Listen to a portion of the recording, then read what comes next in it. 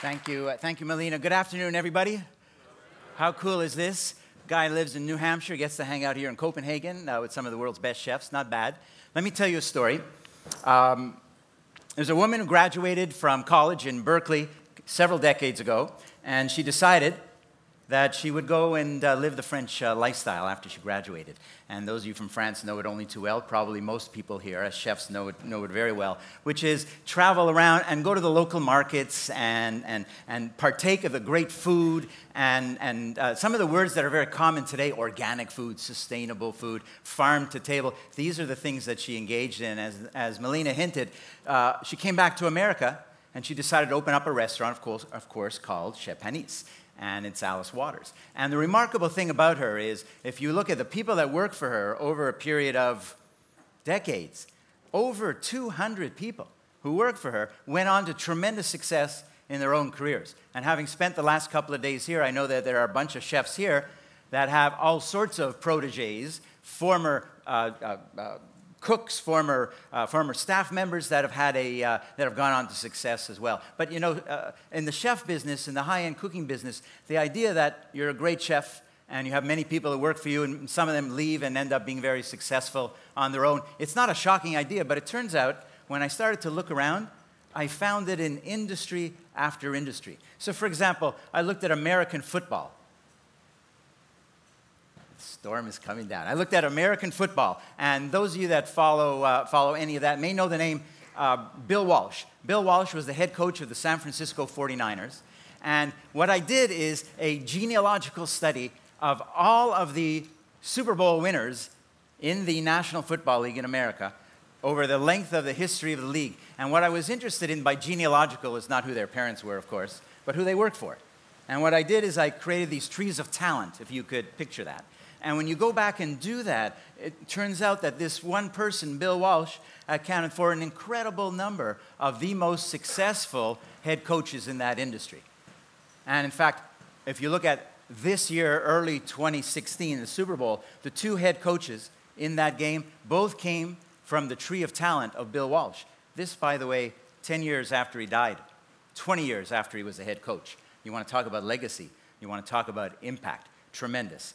And so he's another one that had this type of influence. I kept going. I was interested in a lot of different industries. I looked at advertising. Jay Shia Day, if that name might sound familiar. Shia Day is the agency that did the famous Apple ad where when the Mac was first introduced, where all the IBM Automans kind of walking off the side of a cliff while Steve Jobs and Apple showed up.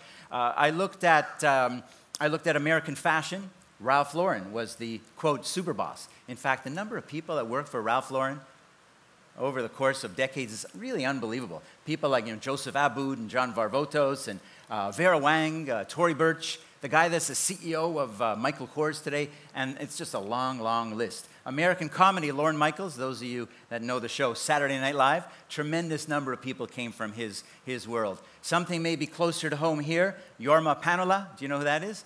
Orchestra conductor in Finland. So many of the world's best orchestra conductors actually worked for Jorma Panola.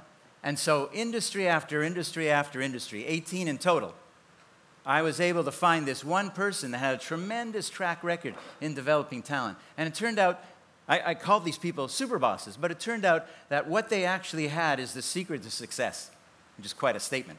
The secret to success. And that is that they knew how to generate and regenerate talent on a continuous basis. And I know a lot of you are thinking about your own kitchens, your own businesses, and saying, I've got to do that to survive. That's exactly what these people did. Very diverse, different countries, different backgrounds, different industries. Yet the remarkable thing is, when you look closely at them, it turns out that they do a bunch of things in common, even though they come from different backgrounds. And by the way, even though their personalities vary quite a bit. Some are really, really tough, almost nasty. Larry Ellison from Oracle, if you know anything about Larry Ellison, not an easy guy. Some are more nurturing. Some are more iconoclastic. In fact, Miles Davis is probably the most interesting of all the examples that I looked at. The number of people that were in Miles Davis, the jazz genius, right? The number of people that were in Miles Davis's band over time became the absolute superstars of today. Wayne Shorter and Bill Evans and John Coltrane, Herbie Hancock. What is it about these people? What did they do that's so magical that helps account for the tremendous track record of success, their ability to regenerate talent? So let me share a little bit of what I learned from these hundreds of interviews with all sorts of people in all these different industries. And by the way, I did a lot of interviews of the protégés of these people, so the employees. And I asked them, what did you learn from Alice? What did you learn? George Lucas is another one. What did you learn working with George Lucas?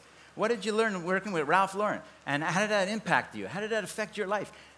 You wouldn't believe it, how common the answers were, even though they come from completely different worlds.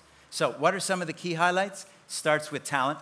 I think everyone understands that. These people, these super bosses, if you will, are talent scouts. They're always on the lookout for talent. Wherever they go, they're looking for someone. Every conversation is an opportunity to meet someone that might fit into their world at some point in time.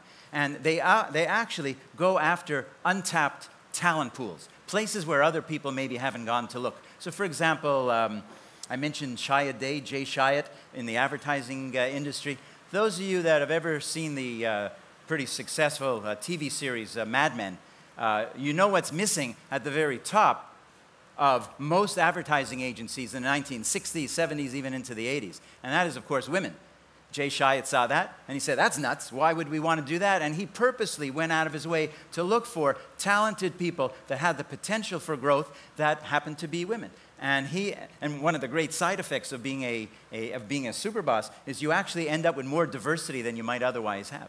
And I'm not even saying that he was thinking about it in kind of the modern way that people think about diversity, but it actually happened because he went after untapped talent pools. It happened time and time again. And so they end up with unusual talent. What's unusual talent? These are people that don't necessarily fit the mold. These are people that think differently. And that's who they look for. In fact, when I tried to kind of decipher that, what does that mean, unusual talent? People would tell me that in these interviews. What does it mean? And eventually I figured out that there are 3 or 4 things. Number one, creative people. They love creative people. That's not a shock in this industry. I'm talking about, hedge funds. I'm talking about junk bonds. I'm talking about all kinds of industries, creative people. They loved intelligence. Well, who doesn't? Not just IQ, could be emotional intelligence. There's a famous story about Larry Ellison, the founder and longtime CEO of Oracle. And especially in the early days when he was doing the interviewing of job candidates himself, and as he trained people, he would say, make sure in the interview you ask this person, are you the smartest person you know? Now, how are you going to answer that question? Are you the smartest person you know? If the answer is yes, the interview continues. If the answer is no, he says, well, who is? And you go ahead and tell him and say, thank you, I'm going to go find her, and you can leave now. Extreme stuff, right? So creativity, intelligence, defined in a lot of different ways. Flexibility. They love people that could do different things and that could be plucked into a different world and a different type of job because they have that kind of mindset. And competitiveness. There's no replacement for being competitive. I think anyone who's successful in virtually any walk of life has got to have a bit of that competitive gene. So that's what I mean. That's what I learned about unusual talent, untapped talent pools, constantly on the lookout for talent. But now you have great talent, what are you going to do? Well, they're geniuses at motivation. And I think we heard earlier today the world that many people here live in, which is 12, 14, 16, 18-hour days. And you expect people that work for you in your restaurant to do the same thing. Why? Why should they? It's not their restaurant. You've got to add something else than pushing them hard. And that word is a word I also heard today, inspiration. You have to really inspire people to believe that this is important, that this is what their calling is in life. And it's not their restaurant, it's your restaurant or your business, but they still have to feel like they bought into your inspiration. Ralph Lauren used to tell people, we are the ones that set the standard. Everybody else follows us. We don't follow them. He would instill a sense of confidence into people. Now, we could think about how some people operate. Do you actually instill a sense of confidence into the people that work for you? Or do you point out every detail that ever goes wrong and never provide the other thing? I'm not talking about getting soft. I'm not talking about not focusing on the highest quality. But at the same time, are you instilling a sense of confidence? I almost look at some of these people as feeling like they're the chosen ones, that they somehow were chosen. You hire someone, and you have this reputation, this success as a super boss, and they know that Ralph Lauren picked you, George Lucas picked you. That's pretty exciting. That's pretty motivating. But you have to earn that. You have to earn that mindset and that reputation. So great talent. They work hard, of course. They're inspired. And then we get to the word vision. You cannot be a successful leader, even a successful manager, in any walk of life unless you have a vision. Alice Waters, what was her vision? Her vision was to bring to America a vision of a view of how food should be, what natural ingredients, all the words we know today, farm to table, organic. Many of your restaurants, of course, embrace these themes. And to use that restaurant almost as a platform. And you look at the edible schoolyard and some of the work she's done. She has done that, actually. Or George Lucas, what was his vision? George Lucas had a vision to create a movie called Star Wars. He didn't know it was going to be called Star Wars, but that was the vision. And to give you a sense of how driven some of these people are, there was really no or hardly any technology available for George Lucas to put into place the type of vision he had for the type of science fiction movie he wants to create. So he actually ended up building literally a dozen different companies. The most famous of them is Pixar, which is one he actually didn't stick with, and everyone has a couple of billion-dollar mistakes in their lives, I suppose. But he had a few other winners as well. So a tremendous vision, and people respond to that. People have to have a reason to be energized about what they're doing. And I think every single person has to be able to craft a vision that gives people not just motivation, not just energy, but a powerful feeling that this is what they want to accomplish. Here's something that's a bit unusual about superbosses. I call them uncompromisingly open. Uncompromisingly open, which sounds kind of weird. How could you do both? They are uncompromising in their vision. Alice Waters is not about to sell, processed food and not go for the finest ingredients everywhere she can, as many of you are in the same way. That vision is not going to change. It is staying the same. If you want to work for Alice, you better buy into that vision. And if you don't bother. You're not going to last long. But as long as you are part of that vision, what does she want? She wants to hear your ideas. She wants you to come up with new ways of solving problems. That word creativity, I heard several times today, both in the breakout sessions and this morning, is such a big part of what superbosses do. They try to unleash the creativity of the people around them. Unleash the creativity. And if you really think about that, is there anyone here that has all the answers to every challenge and every problem? I heard today also, I learned a lot today. I learned that not only, I knew that great chefs are perfectionists. Many people in many walks of life are afflicted with the same thing. And I get that. But I also heard about the endless hours and the burnout. And why is that? Well, there's a solution to that. You know what that is? It's called delegation. It's a scary solution because no one can do it as well as you. But then you're never going to grow if that's not the case. Those of you that have multiple restaurants that have opened, that have kind of extended or leveraged your brand, and Jose is a great example, you have to teach a lot of people. You have to be willing to empower other people. You have to be willing to delegate. But if you have that strong vision that defines what the world is all about, then you can actually do it and unleash the creativity. Think about it for a moment, some of the things I've just been talking about. Unusual talent. Always looking for talent in all kinds of places, motivating and energizing and pushing hard. The bar is set high and it keeps going higher, but at the same time you're inspiring people. And then you craft a vision that people are totally turned on to. They want to be part of that. Count me in. In fact, so many of the interviews, really amazing. Different industries, people would say, I heard what Bill Sanders, a real estate guy, I heard what Bill Sanders was describing, what he wanted to do in his business. And I felt as if I didn't join right now, my life would never be the same. I'd never forgive myself. It was like a train leaving the station. Talk about a powerful vision. Are you doing that for the people around you? So they feel like they've got to be there because this is their one opportunity, or could be their one opportunity in life, and they want to be on your team. That's what a great vision does. And then you unleash the creativity of these people. They don't just do everything you tell them to do. They do that, plus they come up with new ideas. You do all that, and you know what you've created? You've created an incredibly adaptive organization. An incredibly adaptable. A lot of people in Silicon Valley and elsewhere talk about the Ubers and the Airbnbs. Why are they doing so well? Because they broke the rules and they don't do what everyone else does. And who suffers? It's the established companies, the established organizations. They are the ones that get locked into their ways of doing things, and as a result are not as adaptable, not as open-minded. I think it's actually one of the most critical capabilities, if you will, of any leader to build an adaptable and adaptive organization, one that keeps on moving and adjusting, because the world never stays the same. That's kind of obvious. We all know that. But yet we get locked into our ways of doing things. And I think this model, this formula, all these ideas that I'm sharing with you that I learned from the Superbosses, you put them all together and you do get that. You do get a lot of that. So what do they do on a day-to-day basis? Oh, by the way, I was going to say this. I don't know whether, I'm sure many of you are big readers of business books. I have probably a big shelf load of business books, right? Well, maybe Superbosses. There's a famous guy named Jim Collins. He wrote Good to Great, one of the most well-known business books around. He wrote a book called Built to Last before that, which is also, pretty successful. And I've come to realize in talking to all these people and doing this research that built to last is not what you want. If your goal is to last forever, what kind of game is that?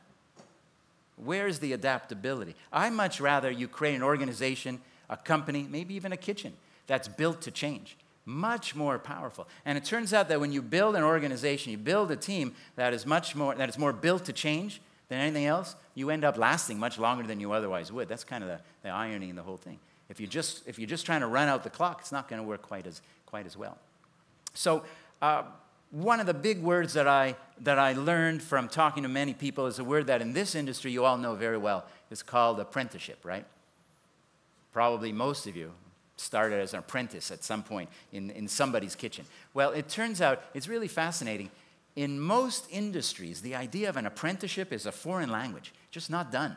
It turns out that's the way that people developed. That's how people learned their craft for centuries. Actually, Leonardo da Vinci started in the workshop of Verrocchio. That's how he started. And he was a pretty talented guy. And he started the same way as everyone else, as an apprenticeship. But what does an apprenticeship really mean? Well, first of all, it's hardly used in almost any industry I'm aware of. Some of the cultural industries, culinary, a couple others use it a little bit more. But what does it really mean? There are 3 or 4 elements to it. Number one, you got to create opportunities for people that are part of your team. You have to give them an opportunity to learn. Because if you want the best people and you want to retain that talent, I heard a lot about that today also, right? You want to retain that talent, then you got to do everything you possibly can to push them and challenge them and give them new opportunities to learn. And this is something that I saw in industry after industry. But at the same time, which is a delegation type of thing, right? But at the same time, what I also saw is that these superbosses, these leaders, were very hands-on. They were working closely with people on their team on a regular basis. I'm not going to call them micromanagers. Ralph Lauren stepped over the line a little bit. Some of you may be proud of that micromanagement side. It's very tough to build a business when you're a micromanager. There's only 24 hours in the day. You got to be willing to give something to somebody else to do, and you want to train them as best, not as best you can, but exceptionally well. And so what I found fascinating is many people talk about leaders as, she's a really big delegator. She gives me a lot of opportunities, versus the opposite, which is I work for a micromanager. It turns out that you can combine both of these things together, where you can still provide a lot of opportunities, you can still delegate, but at the same time, you're totally hands-on. You're involved. You're stepping in to see what's going on and working with people periodically. I saw that in a lot of different examples, a lot of different industries. From the young woman, the MBA grad who did all the analysis for the CFO, Chief Financial Officer of a company. The CFO's walking into a big meeting, and the 32-year-old MBA who did all the analysis and all the PowerPoints and all the rest.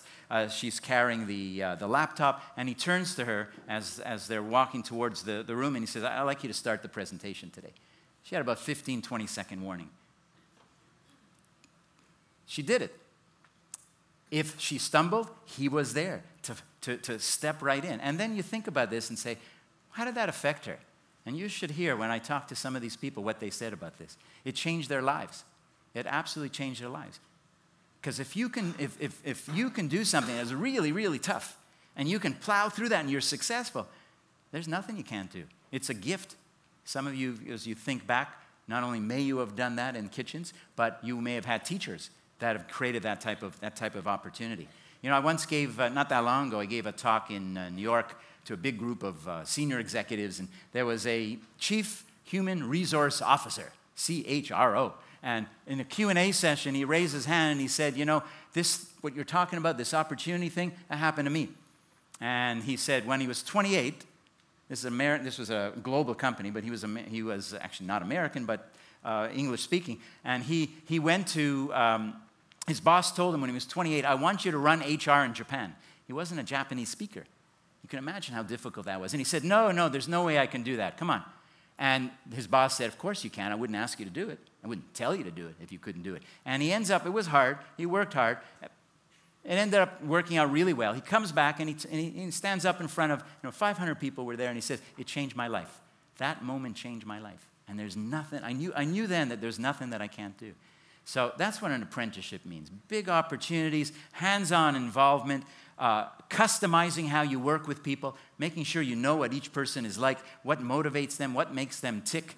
You know, tomorrow I'm going to do a little breakout session about Superbosses, or what I call the Superboss Playbook, and I'll be able to share more stories and examples, and we'll have a chance for Q&A during that time as well. But I want to, in closing, highlight maybe a couple of the key themes that I'm hoping you're going to walk away with.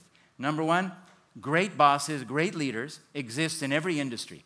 Number two, anyone can become a great leader. We are all born with different skills. Some are more natural than others.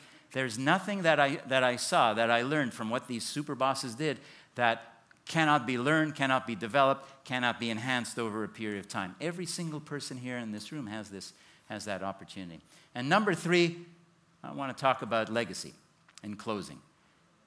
I do some consulting for companies sometimes, and there's a company called Constellation Brands. Maybe some of you heard it. One of the biggest wine companies in the world. And they bought Mondavi Winery some 15 years ago. Robert Mondavi, legendary, really built the wine business in Napa. And so they had bought Mondavi, and we were doing a full-day retreat out there in Napa. I was working with the top 40 executives in this company, and then we had a dinner in Mondavi Ranch, which was kind of cool. And they invited Mr. Mondavi, and he was in his early 90s. He was in a wheelchair. He was dressed in a beautiful suit, and his wife was helping him, but he didn't say a word. I don't know whether he could talk or chose not to, but he obviously was struggling a little bit. And I was seated at the same table as Mr. Mondavi, which is a great honor, of course. And just as dinner is barely beginning, I turn around and I notice some of these senior executives from this global company that have flown in for this occasion. They started to walk towards the table where I was at to go to Mr. Mondavi. And you have to picture this. He's in a wheelchair, and so they kind of kneel down to make eye contact. And you know what each of these executives said? They said, thank you. Thank you for what you've done. Thank you for creating the wine business in America, or helping to create the wine business in America. Thank you for the impact, for the opportunity that I've had in my life to do something I love to do and take care of my family, etc. I mean, that's what they said. Who doesn't want that? Who wouldn't want that? And so in closing, let me wish you and hope that in embracing some of these ideas, the opportunity to have a legacy, to have an impact on people that goes long beyond when your restaurants are closed and you and I are all gone, is fantastic. Thank you very much. Thank you very much. Thank you. Thank you.